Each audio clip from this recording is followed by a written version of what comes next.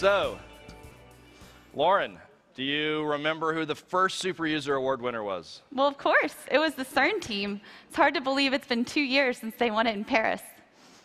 Wow, okay. So I think that's Tim Bell. I've been kind of talking about him lately. But, you could say, I guess, that OpenStack's synonymous with science and OpenStack go together? Well, of course. So OpenStack was founded by Rackspace and NASA. So you could say that scientific research is really part of the DNA of the community. Amazing. Well, without further ado, I will introduce you to Tim Bell from CERN to tell us what they're up to these days.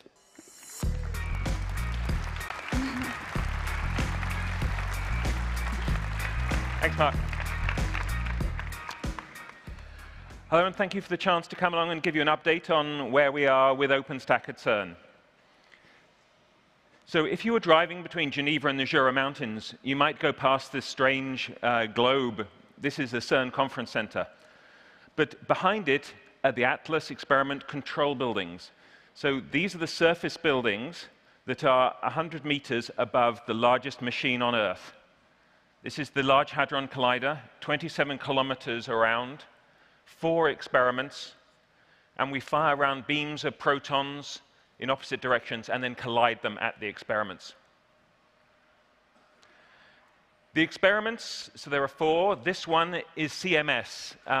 It stands for Compact Muon Solenoid. It's a bit of a strange term, given that it weighs 14,000 tons, to call it compact. So when we fire these beams of protons round, what do we get? We get around 1 billion collisions every second. So each beam has bunches around 100 billion protons. They pass through each other at the experiments. And then out of that, we then get simultaneous collisions occurring inside the experiments. And this is one of the things that's driving the computing needs, which is that we have to be able to handle all those collisions and then separate them out into separate, different, and distinct collisions. But CERN isn't just the Large Hadron Collider. I have the honor of having an antimatter factory just down the road from my office. And there, what we do is we take antiprotons, positrons, anti-electrons, and slow them down, put them into orbit around each other, and create anti-hydrogen. This allows us to study items like, does antimatter go up or down under gravity? We host at CERN also the control center for the AMS experiment, which is actually on the outside of the International Space Station, looking at the solar winds and particles from space without the problems of them having to come through the atmosphere. 2016 has been a great year for the LHC. We've had extremely good performance. The beam has been very successful in staying in for extended periods of time, which leads to more collisions. We've got about half a petabyte a day coming in at the moment, and with this, we're accumulating more. Currently, the data store is about 160 petabytes in total. But looking out, when we have a look at how we're going to be distracting these collisions from each other, then we're looking at about 60 times larger compute capacity required by 2023. Moore's law will only get us about a factor 5 less than that, even if we manage to keep that going. So how are we looking to address this need for scalability? So we started production with OpenStack in 2013. In 2014 in Paris, we had 70,000 cores. We're now 190,000, which is roughly 90% of the compute capacity at CERN running on top of OpenStack. We do migration of long-running service VMs. We're doing around 5,000 this year. And we're currently looking in place the process to get around another 100,000 in the next 6 months. So with this, we have to have a platform that is scalable and that allows us to grow. But at the same time, the users are looking for more functionality, not just more capacity. So we've been looking at containers. The users have been very enthusiastic about reworking their applications for microservices. We've also had a number of collaborations with Rackspace and with the European Union Indigo Data Clouds to try and work out how best to apply containers to science. We've used the OpenStack Magnum project. This is attractive for us because we can use the existing OpenStack infrastructure, our security arrangements, our capacity planning, our accounting, and just add Magnum as an additional functionality rather than having to do the same thing with Mesos, OnePlace, Kubernetes, and other technologies. But at the same time, we have to look at how can we grow. And we've been looking at public clouds here. For a couple of years, we've been running the Large Hadron Collider workloads on public clouds. We've tried around 10 in total. The vast majority of these are OpenStack-based. And what this allows us to do is to take the in-house tooling that we've been using for the on-premise cloud and use the same tooling for running on the public clouds. So thank you very much for all of your help. With communities like this, working groups like the scientific working group and the large deployment teams, we're going to be able to take on the computing challenges of CERN's experiments going forward. Thank you.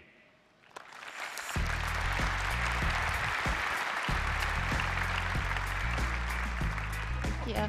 Thanks, Tim. So a few weeks ago, I had the opportunity to visit the University of Cambridge and not only met with their infrastructure team who is working on OpenStack, but got to meet with some of their researchers who are using the OpenStack clouds. So Tim and CERN are working on one of the largest research projects in history right now, but we're about to hear from someone who might top that. From the University of Cambridge, please welcome Dr. Rosie Bolton.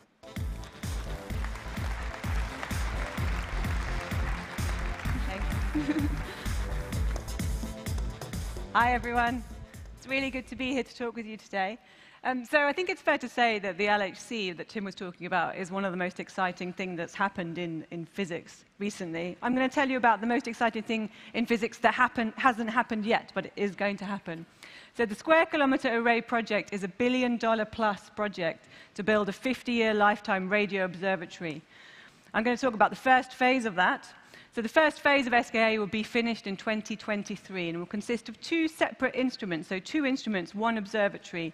These instruments will be in very remote desert sites. So the first one will be an array of antennas spread out in clusters along in the Western Australian desert on baselines up to 80 kilometers. Each of the little white specks is an antenna, an aerial the size of me. So that's in Australia. All these receivers work together as an interferometer. And the second instrument in the first phase will be an array of 197 dishes collecting radio signals, and they will be spread out across the South African Karoo Desert. Again, another interferometer. Now, SKA will be much more sensitive than any radio telescope that we have today, and that gives us access to lots of different science. So I want to just whet your appetite with 2 examples of the science we can do with SKA today. I have very little time to tell you more, but do find me afterwards, look me up. So if you have sensitivity, you can look deep into space. We can use the fact that if we can collect photons from very far away, we can see far back into the beginning of the universe. So this is a graphic showing how the universe is expanding. So down to the left-hand side, we're looking at the very early universe, and then it's expanding along.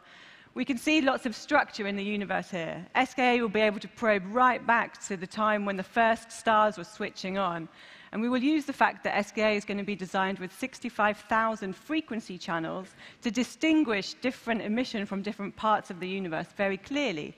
So an overall goal is to build up a survey of around 1 billion objects in 3 dimensions, and we can look at how the structure in the universe has evolved over time and compare it to our cosmological models to see if it's behaving as we would have expected it to do, and if not, to amend our models. So that's looking deep. But also, if you have sensitivity, you can look quickly as well. And a nice tool for doing that is to look at pulsars. I hope many of you will have heard of pulsars, but essentially, a pulsar is a dead star spinning very, very rapidly with the same mass as the sun, spinning around at a very high angular rate, and often with a magnetic field misaligned to the spin axis, which means that it can send out a beam of radio emission, rather like a lighthouse beam. If it happens to line up with us in Earth, then we see this rotating very clearly like a clock ticking along. Now, we already know about pulsars. We found several thousand of them. So the yellow points on this graphic show the pulsars that we've currently found in our own galaxy. You can see that they're actually clustered locally to our own location, which is the red circle at the top. With SKA, we predict we will find every single pulsar in our galaxy that is pointing towards us. That gives us access to a whole array of surveys that we can do using the pulsars themselves as tools. Now, there's many different types of science. I'm going to just talk about my favorite one, which is represented by this graphic here. So if we have a nice survey of pulsars, we can choose a few tens of the best ones and choose them so they're spread out across the galaxy. And we can look at how their timing pips come in regularly. We can keep monitoring these timing pips. If a gravitational wave works its way across the fabric of our galaxy, some of the pulsars from one side will have the metric of space-time squashed between us and them, and on the other side, they'll have the metric of space-time stretched. That means that there will be an offset in the time delays of the pips coming in, one side to the other side. So we'll see one half of the sky coming in early, whilst the other half is coming in late, and we'll be able to infer a gravitational wave rippling through the galaxy. I think that's pretty nice science. So that's all the science I have time for. Let's talk about why it's difficult to work out how these things happen. So luckily, I've said the two sites are very remote. They're in the desert in South Africa and in Australia. But the processing centers are not in the desert. They are down in Cape Town and in Perth. So we don't have to deal with off-site HPC. The science data processors for SKA that I'm working on are the thinking brain of the SKA. So it takes the signals that have been combined and then analyzes full data sets to ask, what is the model of the sky in the telescope that best fits these data? After the science data processor, we then have to pass the data to SKA regional centers, which will be globally distributed, which allow the scientists access to the data products to ask, was my experiment successful? How does it compare with the theory? So to make an analogy, the SDP, the science data processor, is like the conscious mind of the telescope, and we then have to pass the products on to the regional centers where the kind of cultural aspects and the community comparisons can be made in regional centers. Okay. So let me give you some numbers. I'm going to skip this slide, being a bit too wordy.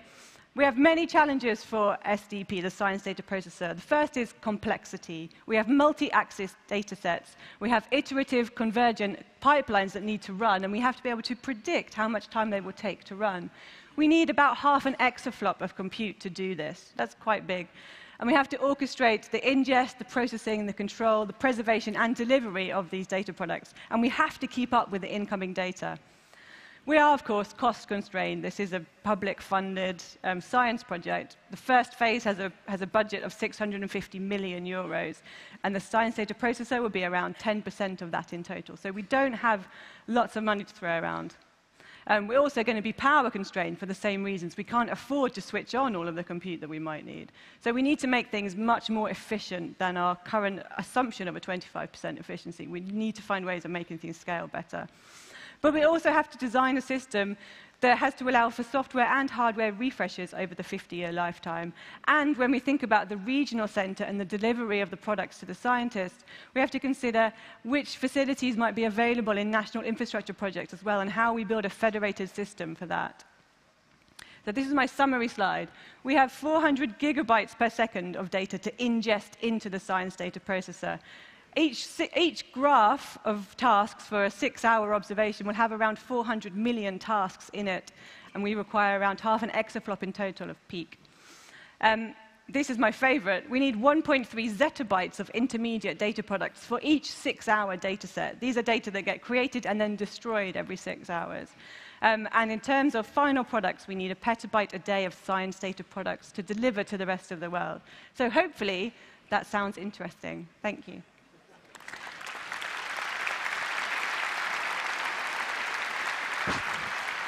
So I'm now going to hand over to my colleague, Paul Collider, so he's going to talk about medical informatics. Hi, Rosie. Thanks, Paul. Paul. Oh, you got one.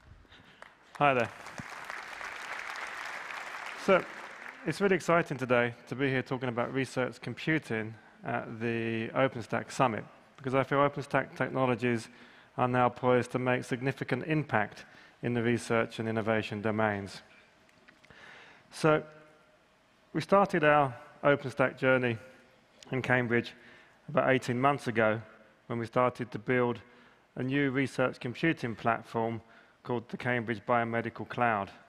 The task of this platform is to take clinical data and applications from the university hospital environment and move those across to the research computing environment to drive medical analytics and computationally intensive biomedical research. So why would we use OpenStack in the research computing environment? Well, from my perspective, from a provider's perspective, OpenStack technologies make computing, data, and applications more accessible, more flexible, and more secure. From the researcher's perspective, it makes research computing and data easier to use, easier to share for collaboration, and this decreases the time to science and increases innovation. So within our university hospital environment, we produce huge amounts of data, which is all now held in electronic record systems. This provides us with an ideal opportunity to apply big data technologies for improved health outcomes. But to do this, we need an IT platform which is secure, flexible, elastic, and lends itself to a sandboxed research computing environment. And OpenStack really meets all those requirements. So if we take a look at the biomedical cloud, we can see that it's a heterogeneous architecture with 3 main elements. There's a 2,000 core OpenStack element using 50 gigabit Ethernet that's RDMA enabled for performance. We have a traditional HPC cluster, static image-based system using 56 gigabit InfiniBand, that's 1,000 cores. And we have a currently quite a small Hadoop cluster, which will be growing at the beginning of next year. And there's quite a complex ethical sign-off and data sharing platform that takes data from the hospital network and moves that across to the research network under the correct regulatory compliance regimes. And then once we have that data in the research network, we can do interesting things with it. So how do we use that platform to develop new predictive medical analytics techniques? So firstly, we take various data warehouse products from Epic on the upper right-hand part of that diagram. These are patient test results, medical records, live telemetry feeds from the operating theatre, and we run that through predictive modeling techniques to produce predictions. We can then test those predictions and enter into a device trial loop where we assess and refine that model until in the end we have something that we think can stand up as a new clinical treatment. So a really good example of this is work done by Dr. John Cromwell at Iowa University Hospital. John's developed a statistical model looking at surgical site infections that they run live while a patient is undergoing a procedure. And by using this model, they can cut surgical site infections by 58%. That's a really good example of how quite low-hanging fruit can develop large benefits in the healthcare environment. So another use case we're working on in Cambridge is population-scale genomics analysis, and we've developed a new genomics analysis platform called OpenCB using Hadoop infrastructure. This has been developed with Genomics England to undertake one of the largest population studies in the world, the UK 100K Genome Project, where we'll be looking at the genomes of 100,000 people. This OpenCB technology was already deployed on the BioCloud, and we're running that over a UK 100K precursor project called the Bridge project, where we're looking at 10,000 patients' genomes with rare diseases. And we're seeing 2 orders of magnitude performance increase over previous platforms. So the last use case is actually, again, very interesting medical use case from the hospital. They deployed a new brain imaging machine. That's the brain imaging machine being installed on the left-hand side. This produced vast amounts of data, so the center needed a step function increase in its compute and data capability. OpenStack medical imaging VMs provides that step change, and that's now going into production, I think, in about a month's time. So when we started our journey, the scientific computing community was really quite nascent. That community has now been developed through the scientific working group. I'd like to present Stig Telfer, who'll tell us a little bit about that now.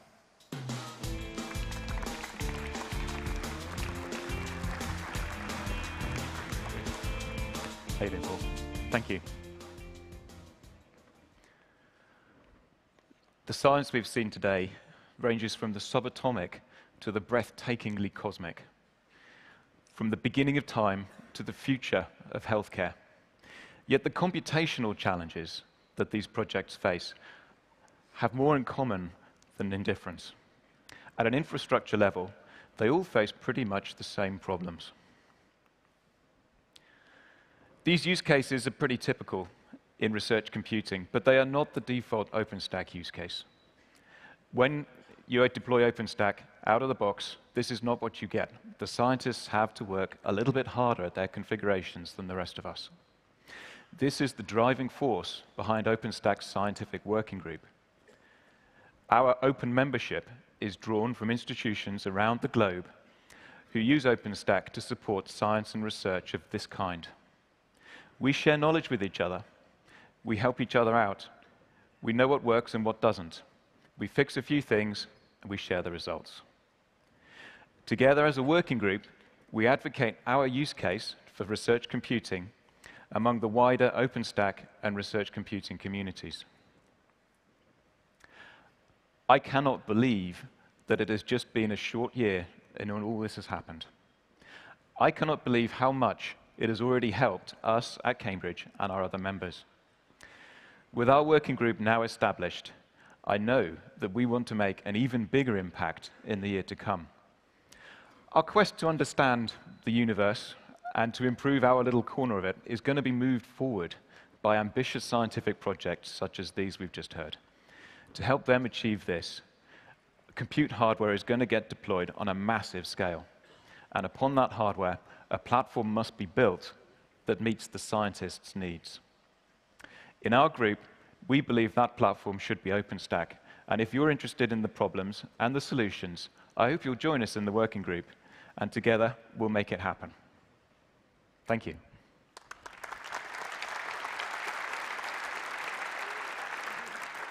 Well, thank you so much, Paul and Stig, for all of your contributions. We really appreciate it. And I just wanted to highlight one of the collaborative efforts that we did recently with the scientific working group, and including the foundation staff, put together a book about HPC and OpenStack. Maybe you can tell us a little about it. Yeah, we started out, we thought we'd do a survey of what was out there, get a baseline of knowledge, and we thought we'd write a few papers and get a few articles together.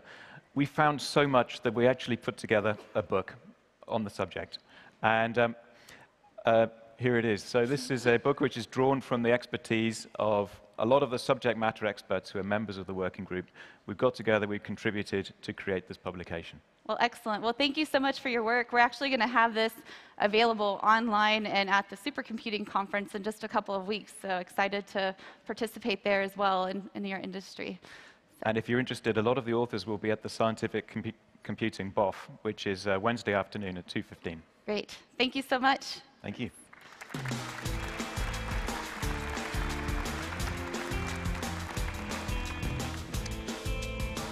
All right. Well, I hope you all enjoyed hearing from all these amazing members of the community and the users. We've got a very unique opportunity this week here in Barcelona to come together and do a lot of work that matters for these incredible users. I mean, if you think about, Rosie said she needs a half a exaflop of compute in a few years and zettabyte every 6 hours. So we've got a lot of work left to do, but it really matters. It's going to make a huge impact in the science and research community. But while we're out having work, let's also never forget to have a good time with OpenStack. Thank you very much.